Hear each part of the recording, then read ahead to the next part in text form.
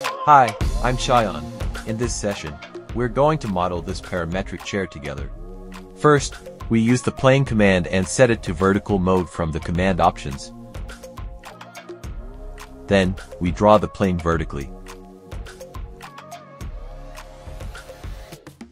After this step, we select the plane and use the rebuild command, setting the point count values to 5 and 8.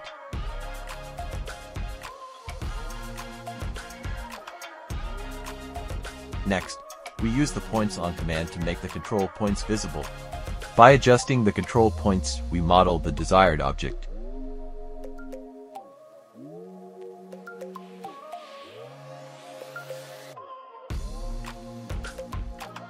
Once we achieve the final result, we hide the control points using the points off command. Now, we use the contour command to define the required direction and distances.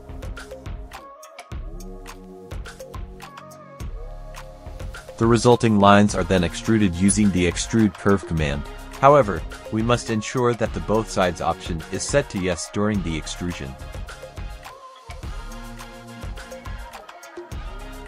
Finally, we give the extruded surfaces the necessary thickness using the offset surface command. I hope you enjoyed this.